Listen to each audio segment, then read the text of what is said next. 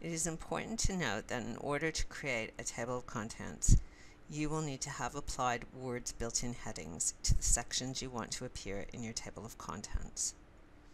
If you are unsure about how to apply built-in headings, refer to our tutorial about applying styles. Start by activating the Show Hide button so you can see exactly where your cursor is located. The table of contents will be inserted where your cursor is.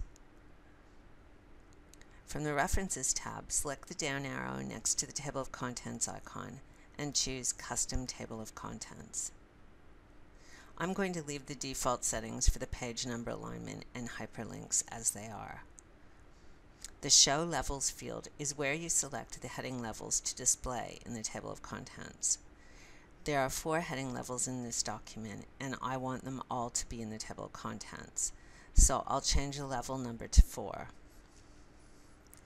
Clicking into the Modify option will show styles called TOC1 through to TOC9. These correspond to the levels and headings in the document. For example, TOC1 corresponds to heading 1, TOC2 to heading 2, etc. In this example, I need to modify the TOC styles so they match the font I've used in the rest of the document. I'll modify the font for each level I have chosen to show in the table of contents. First, I'll go into the Modify option for TOC1 and make my edits.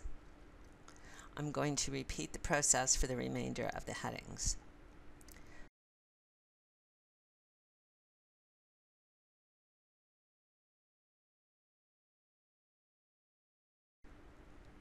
When the modifications have been made, click OK to exit the menus. The table of contents will be inserted where your cursor was located. If you need to make any modifications to the table of contents, just go back into the Custom Table of Contents menu.